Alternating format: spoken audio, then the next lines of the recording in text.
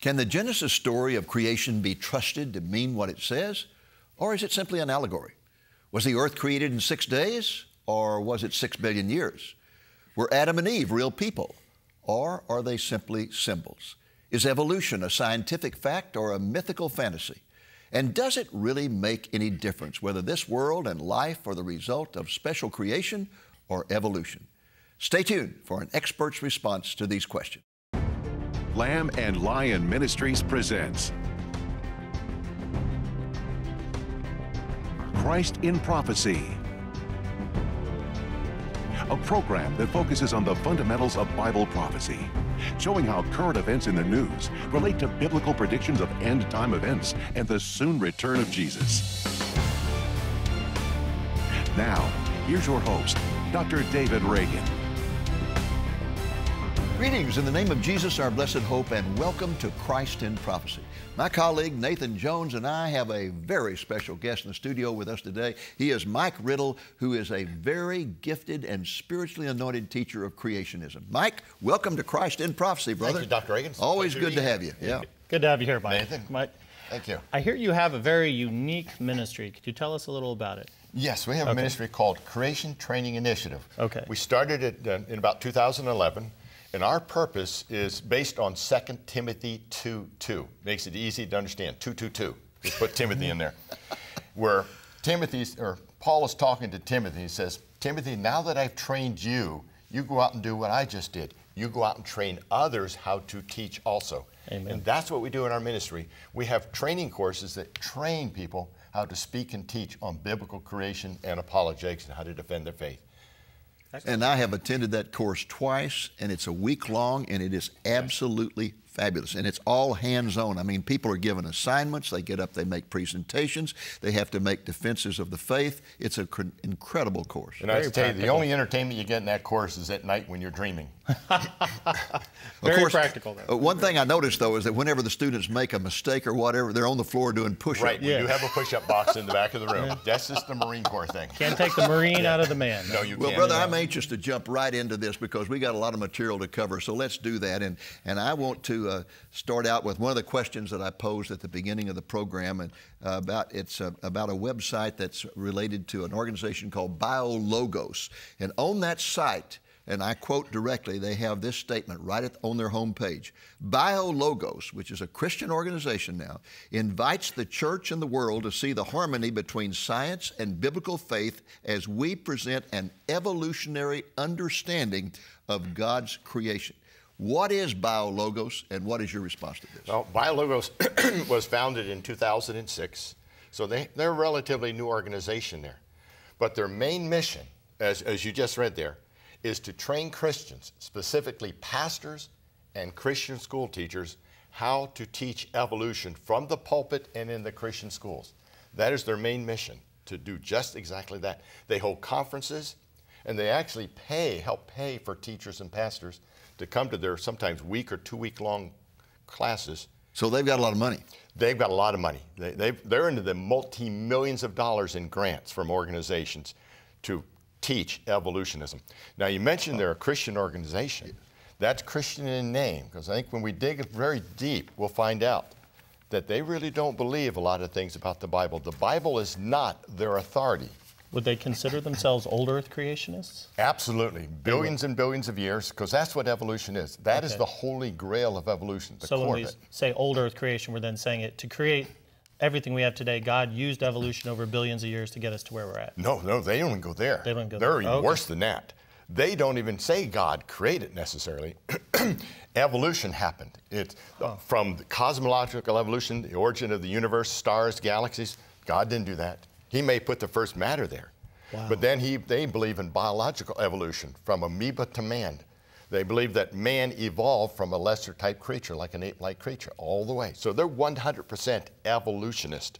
Is it a deist type philosophy where God wound up the universe and then left? That's pretty much it. Okay. Pretty much it. God started it, and then the Big Bang and everything else. Let me read you a statement by the president of this organization. He said, and I quote, "It is a travesty that young people who begin the journey of following Jesus are told that they have to believe something which a little science education makes clear cannot possibly be the case.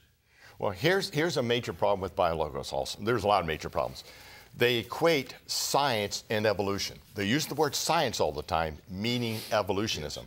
And evolution is not science. It's a philosophy. So that's one of the things. They get these children, and they make Christians feel bad that they're not believing in science. And at the time, we all believe in science. Creationists do believe in science. Yeah. We believe in the observable science, but they're saying evolution when they're saying science. And you know, one of the fundamental principles of science is observation and testing. Yes. Who can do that with the creation? We only have one witness, and that's God himself. Right. But when you turn to evolution, no one saw the Big Bang. No one saw a star. No one's ever seen a star or galaxy form. No one's ever seen the origin of life by naturalistic processes. No one's seen one creature evolve into another. No one's seen billions of years create a big canyon. So what have we observed in evolutionism? Well, Darwin said that in his writings, let's just be patient because the fossil record will ultimately prove it. Oh, we own the fossil record. Yes, down the creationists own the fossil record. There are no transitions. No. Yeah. When you go down to the bottom layers, can I use some technical terms here? Yep. Precambrian and Cambrian layers. If you can't remember that, I just say bottom layers. The bottom layers. What we find down there are fossils of single cells, then fossils of very complex creatures with zero transitions in the middle there. Zero. Wow. Even the evolutionists recognize this. In other words, we own the fossil record right there. Yeah. Well, how do they interpret then Genesis? I mean, do they look at the Bible as just a book of poetry and then they allegorize it, or do they even consider the creation account? Number one, the Biologos puts their understanding of the scientific evidence above Scripture. Okay. In other words, they use science, their understanding of science, not real science, but their understanding of science, then map in Scripture to support their understanding of the scientific evidence or evolutionism. So in order to do that, they allegorize all of the first several chapters of Genesis, meaning they're not real history. That's going to present a major problem with the rest of the Bible. Yeah, it's the foundation that the rest of the Bible stands on, right? Because the first 3 chapters is the reason the rest of the Bible had to take place. Is that why Satan always attacks Genesis? Because if you can kill Genesis, then the faith in the rest of the Bible goes away? Wouldn't it be nice if our seminaries knew that? Wouldn't that be My great? seminary taught me that. If a lot of our professors out there don't seem to know that. Yeah. Well, the Bible says that death came as a result of the sin of Adam and Eve. Yes. What do they say? No, that's not true at all. We're misinterpreting the Bible right there. That's what they'll tell us. Well, it says it point blank. Yeah, I know. And Genesis is not poetry. It's not an allegory. When you study the Hebrew language, it's written in the narrative form meant to be taken as historical fact. But they ignore that. In other words, Biologos uses a very bad hermeneutics. Well, what do they take from Christianity at all then? I mean, it sounds like they've ejected it all. It's like any of the major cults. Okay. And this goes right back to the Garden of Eden, what Satan did. What they do is mix a little truth with false doctrines to make it sound inviting. Okay. And that's what Biologos has done. They bring in God. You go to the website, and it sounds pretty good. They believe in the resurrection. Mm-hmm. They believe Jesus died on the cross and the resurrection. They believe that. But you go back and look what they don't believe. They don't have an answer for why Jesus had to go to the cross. In other words, you were just talking, Dr. Reagan, that what do they deal with death? Where'd death come? Death is a natural process that occurred over billions of years of evolution. But that's a direct violation of Scripture. It is. Destroys the entire foundation of the gospel. And you know, I was just looking up here, Exodus 20, where the 10 Commandments are given. And when it gets to the Sabbath day, it says, 6 days you shall labor and do all your work, but the 7th day is a Sabbath of the Lord your God. You shall not do any work. And it goes on to say, for in 6 days the Lord made the heavens and the earth and all that is in them and rested on the 7th day. And that is not poetry. No, it is not. But we're misinterpreting that. That's one of their... How would they interpret it then? Because you'd have to do some handstands, right, to get to that interpretation. And that's what they're doing. Yeah. But see, what they do, again, they focus on children to go get the children to say to their parents, what do you believe about evolution? Then they work on the parents. See, they're infiltrating into the Christian schools by training teachers, getting with the youth. They hold youth conferences. And again, they have so much money, they can help pay for people to come to their conferences. And where does all this money derive from? One of the big ones is the Templeton Foundation. Oh, okay. They got a $9 million grant right off. Say no more. Yes. And then they continue to get grants. So when you go to their classes, you don't have to pay a whole lot. Yeah. Makes it easy. Well, what difference does it make whether you interpret Genesis literally or symbolically? Wonderful question, because we get that from a lot of people in churches today. It doesn't make a difference. It's a secondary doctrine. Well, Secondary. yes, and that's kind of excuse. My reply to that is, what's the difference between a primary and secondary doctrine? Most people can't tell you that. But here's the difference it makes. Let's start with the gospel. We're familiar with John 3:16, for God sent his only begotten Son. I like to start there. But what about John 3:17? For God did not send his Son in the world to condemn the world, but the world through him might be saved. That word saved is critical to understand the gospel. Yes. Why do we need to be saved? What do we need to be saved from? That takes us back to Genesis chapter 1. And starts off, in the beginning, God created the heaven and the earth. He's the creator. He sets the rules and standards for how we're to live. Then it says his creation was perfect. This is where we differ from Biologos completely. It says it was very good. Yes. Now, does that mean perfect? Well, Deuteronomy 32 verse 4 says the works of God are perfect. Creation is the works of God. So God called his creation perfect, not billions of years of death and decay. Then God gave us one rule. Adam and Eve, one rule. See, God's talking to a literal Adam and Eve. Biologos does not believe in a literal Adam and Eve, which destroys the gospel. Yeah. You know, to me, if you cannot believe what Genesis says about creation, why should you believe what the New Testament says about the resurrection? Exactly. And here's the contradiction. Or what it says about the second coming of Jesus. Yes. See, they will call people who believe in a six-day creation, we're not understanding, we're misinterpreting the Bible. But the atheists will do the same thing to Biologos. Biologos says they believe in the death and resurrection of Jesus Christ, but the atheists will come back and say that can't happen. Why? Because scientifically you can't be dead for 3 days and come back to life. Biologos is inconsistent. They believe what they call science. They interpret everything based on their understanding of science.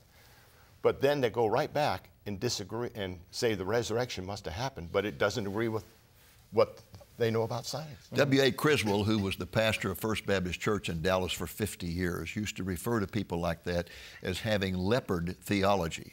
He said they only believe that the Bible is inspired in spots, Yes. and they know which spots. Yes. Yeah. So there's a serious problem. And there's some warnings in Scripture. I'd like to read a couple of warnings. Yeah, sure. I just love to make sure I get the Scriptures right. In Isaiah 5, verse 20, there's a Scripture that I think talks right to the members of Biologos. Isaiah 5, verse 20, it says, "Woe to those who call evil good and good evil, who put darkness for light and light for darkness, who put bitter for sweet and sweet for bitter." Biologos is using something called evolution to interpret God's word. They're using something evil that goes against the nature of God and calling that light. And to me, evolution is one of the greatest fantasies that man has ever created. It's like standing in front of Mount Rushmore and saying, wow, isn't it amazing what can happen accidentally as a result of erosion? Yes. It's just crazy. Well, wasn't Darwin's initial theory was that the single cell was a simple organism? Yes. And yet they find out that the single cell is a massive complex structures, mitochondria for energy, and it has some permeability of the skin layer and stuff like that. And Darwin at the time didn't have the ability to analyze a cell, right? He didn't. And what's great today is we have an organization out there called the Institute for Creation Research. They're doing amazing research right now on the cell and the DNA. And the more we find out about that, the more we find about how great our God is, Amen. not evolution. Well, let's pause for a moment and we'll come back and discuss that.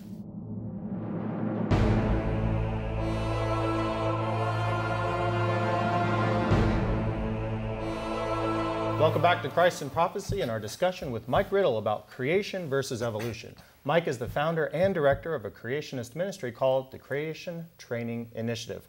Mike, I took my kids once to the Perot Museum, and on the wall there's a picture of this volcano exploding and two Australopithecine, an Adam and Eve type character, looking in terror that they might be wiped out.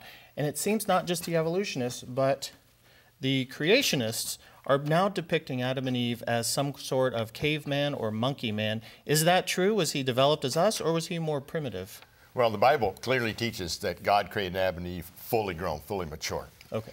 But what's happening now is, in our seminaries, this Christian seminaries, some are now teaching Adam and Eve are not real people. And this, again, where Biologos has a big influence and other ministries have a big influence. In other words, it's not academically right today to believe the Bible, is what's happening. And our seminaries just simply aren't doing their job anymore. They're being academic, but they've bought into the world too much. Okay. And yes, Adam and Eve were fully 100% human, but when you look at Christianity today they're starting to train our children that that's not true.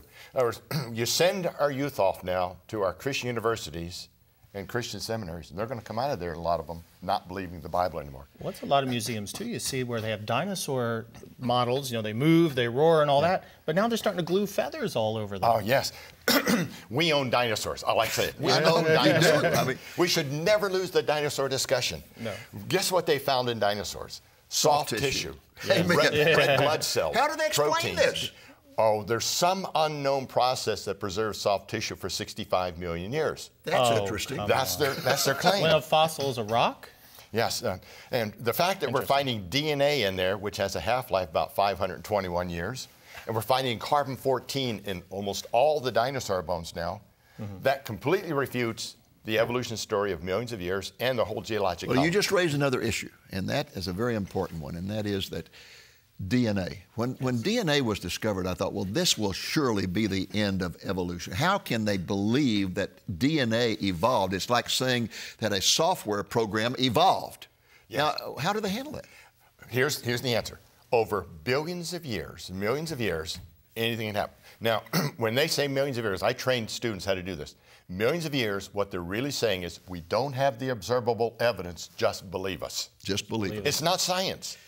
Their God is time. Yes. If Yes. you just have enough time, enough monkeys, and sitting at enough typewriters, 6 billion years, they will write Shakespeare. And that's what they teach. And that is not science, but yet they own the education system. Here's the problem. Whoever owns the education system owns the next generation. And this is where the churches have fallen down. Mike, I used to do a lot of programming. When you're talking about DNA, DNA is the programming of mankind. We haven't fully mapped it out, or it's beyond us, it seems, at this point. But when I did coding, if you even put a period or a comma in the wrong place in the code, the program shuts down. It stops. It doesn't know what to do. Yes. And if evolution had required to build DNA over millions of years slowly, the organism would have shut down, stopped, never lived. And so how did they get past the simple fact that if DNA is such a complex program, which I believe proves a creator, how do you get the fact that you can't have junk DNA to create a creature that lives? You mentioned something, junk DNA. There's no such thing as junk DNA anymore. They've done away with that. They were teaching that for quite a few years. Yeah. Now the projects have been finished, and there's no such thing as junk DNA. And how do they get around this thing? Again, throw more time at it. Throw more time. And always the answer. Keep throw time. teaching the next generation evolution happened, and they start believing it. And the other part is they do not allow, on this subject, critical thinking and analysis of evolution. Okay. That is disallowed in the school system. Well, you know, back in the 20s when the Scopes trial was going on, the evolutionists said, we just want equal time. Just give us equal time. Now it's, we want all the time. Yes. We are the scientists. Creationism is just faith. But evolution is as much faith as anything I've ever run across. It's all faith, and it's a false faith. And it's another religion. It really is a religious concept. I mean, it's not a scientific. People choose to believe it. It's not that the evidence leads them there, right? Yeah, they choose to believe it, and they're forced to believe it in the school system, so they lose their grade. Yes. And that's what's happening in our universities. So basically, we've turned our school system over to humanists. That's right. Who are teaching humanist philosophy, which really is a religion. And they're teaching, basically, there is no God. There is no moral code that we are responsible to. And of course, this is what they cling to, because even the evolutionists will say point blank, if there's a God, then we're responsible to somebody, and we don't be responsible to anyone. That's right. And we have organizations out there under the name of Christianity teaching just that and training our next generation to believe in evolution. You can have harmony. They call it harmony between science and the Bible. Well, as a creationist, I do believe science will always, true science will always agree with God's word. But what they're saying is evolutionism. When they say science, they're really meaning evolutionism. Yeah. But they get us for not believing science. See, that's a logical fallacy right there. And they use these things all the time. Well, the Bible's full of science, right? Oh, it's never been wrong scientifically and has a lot in there. Okay. That's one of the things I love about your course is you teach kids and people. I mean, you have all kinds of people there, grown people, all kinds, not just kids. But you teach them how to think logically and how to defend things logically, not only biblically, but logically. Right. Yes. We want them to have a reason for why they believe what they believe, not just say the Bible says it. God never told us to go do that. Yeah. He gave us 3 pounds up here. Some people like to use one side, some people like to use the other. I always like to say some people just don't use it. But we're to be thinking Christians. Yes, yes. And we do believe in good science. We don't have to make excuses for the scientific laws. We accept the scientific laws. It's the evolutionists that are constantly trying to get around the scientific evidence. Well, how do you deal with the assertion that, well, we have dating mechanisms, and these dating mechanisms show billions of years? Well, I had a professor ask me that during a Q&A time at a secular university, and I saw a student sitting up there. So I thought, I'm going to try a tactic. I said, sir, if you would mind telling us all about the assumptions used in radiometric dating, then I'll tell you how it operates and everything. He would not do it because he didn't tell his students about the assumptions. The assumptions destroy the dating methods. Don't they take, like, if they date something and they get wildly, radically different dating, they'll always take the oldest one? I mean, I've heard of like, animals that have been dated, and the foot is millions of years old and the leg is thousands of years old. I mean, they even get different radiometric We dating. can take one rock sample, date it 5 different methods, get 5 different ages. That invalidates And they'll always take the oldest. And whenever we know when a rock sample was formed, we never get the correct age. So why would we trust it when we don't know when it was formed? You know, one of our trustees is a renowned scientist. In fact, he was selected as the most outstanding young scientist in America when he was about 35 years old, research scientist. Graduate of Stanford. He has a PhD in astrophysics, and during his PhD oral exams at Stanford, they discovered he was a believer, and they were shocked, and they said, why didn't you let us know this when you, he said, I became a believer while I was in your program. They were even more shocked. They said, how could you? He said, through the study of geology. He said, when my study of geology, I said, how can this be? And I looked at various possibilities, and I finally concluded the only way you can explain the geological record is a worldwide flood. You know, I'm glad you mentioned it, Dr. Reagan. There are many scientists today. The Institute for Creation Research, Answers in Genesis, Creation Ministries International. Real scientists. Real scientists. Most of them got their degrees from secular universities. Right. Why don't the Christians follow these scientists versus the ones that have compromised God's Word? And speaking of the floods, I don't know if all of them do, but many of them who deny the Genesis record as being literal also deny a worldwide flood. Yes, Biologos denies a worldwide flood. The whole ministry called Reasons to Believe of U. Ross denies the worldwide flood. I saw a cartoon recently that showed the flood with just a big wall of water. Yes. You know, but it didn't go beyond the Middle East. Right. In the so Bible, just the Middle East is what they're saying. Yeah, is where the flood right, in the Middle East here. And the Bible clearly says it covered the highest hills of the mountains by 15 Plus, there's cubits. evidence all over the world of the flood. So how did they deal with that? I mean, they just say it's not true? They just say it's not true, and everything is evolution. What's at the top of Mount Everest? Seashells. Seashells. Yeah. And guess what? They don't have legs, which means they didn't walk up there. Well, it's just so disconcerting. What you're really getting down to here is the fact that we all have the same evidence, but it's the way you interpret that evidence. And we own the science. And if the Christians would just come and listen to this, if our university professors would drop their pride and go back to the Bible, the Big Bang never happened because the Bible says God spoke and it all happened. That's not a Big Bang. Mm-hmm. Our best scientists in the world cannot even create one single small biological protein, not even one. So don't even talk about the rest of the cell. We have seen large canyons form rapidly. Absolutely. Yes. I mean, with the, what was it, the Mount St. Helens. Mount St. Helens, yes. Mount St. Helens. And we know dinosaurs. We had a Grand Canyon overnight. Right. And we know dinosaurs have only been dead a few thousand years. The scientific evidence is overwhelming. Why can't people trust the real science versus the intimidation from groups like Biologos, who do not believe the same God that we believe? Well, I think you nailed it. Intimidation. I mean, it's a group think. If you're the only lone kid, my daughter, she's the only lone kid in her class who's saying, hey, wait a minute, that doesn't make sense. Now, the teacher is sympathetic towards Christians, but the rest of the class says, well, you're stupid. You should be believing this. They have to conform or they're ostracized. What we need, and I like to use these words, we need pastors today with courage, honor, and commitment to God's Word. Amen. And that is not happening. They either don't know the full gospel, they don't believe the full gospel, and they're willing to just compromise on the Word. And I think they often do not understand that when you spiritualize the book of Genesis, the impact that has upon everything else. We need to retrain many pastors, or we need to get in and talk to them. But unfortunately, they don't want to listen to this. They think Biologos and other ministries have it all figured out with the science, and they're not even willing to investigate it.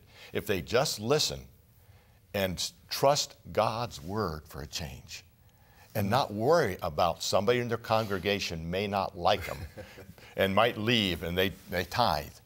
Stop worrying about what people think about you and start worrying about what God thinks about you. Believe God's word. Yes.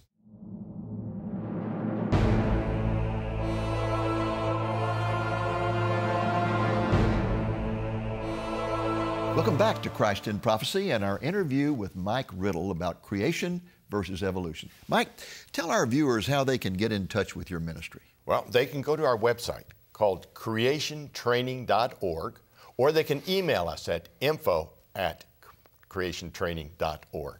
And what about your website? Tell us about it. Well, if they go to our website, one of the things they're going to see is we offer actual training courses, 1-day training courses up to a 5-day training course. And we come to your location to do the 1-day training courses. And also, Dr. Reagan, we have many 30-minute videos they can watch for free on our website. Ah, great. Over 80 different videos on all the topics. Wow. And they're great, because I've watched them. Well, thank you. Well, folks, that's our program for this week. I want to thank you very much for being with us. It's just been a real blessing, always a blessing to have you with us. And folks, I hope it's been a blessing to you. I know it has been. Hope you'll be back with us next week. Until then, this is Dave Reagan speaking for Lamb and Lion Ministries, saying, look up, be watchful, for our redemption is drawing near. If you would like to get a video copy of Dr. Reagan's entire presentation titled The Beginning and the Ending, you can do so by sending a gift of $20 or more. That includes the cost of shipping. Just call the number on the screen and place your call Monday through Friday from 8 a.m. to 5 p.m. Central Time, or you can place your order through our website at lamblion.com. The presentation runs 1 hour in length and is fully illustrated with PowerPoint slides from beginning to end. This is a very important presentation that you need to share with Sunday school classes and home Bible study groups. The message will challenge all viewers to take God's Word for its plain sense meaning from the beginning of the Bible to the end. And as such, it will build confidence that the Bible truly is the Word of God and is totally reliable in all that it says. Again, just call the number you see on the screen and ask for the presentation by name, the beginning and the ending. Or you can place your request through our website at lamblion.com. Christ in Prophecy is made possible through the faithful and generous support of viewers like you. Please consider making a donation to Lamb and Lion Ministries so that we can continue broadcasting the message of Jesus' soon return. Thank you, and God bless you.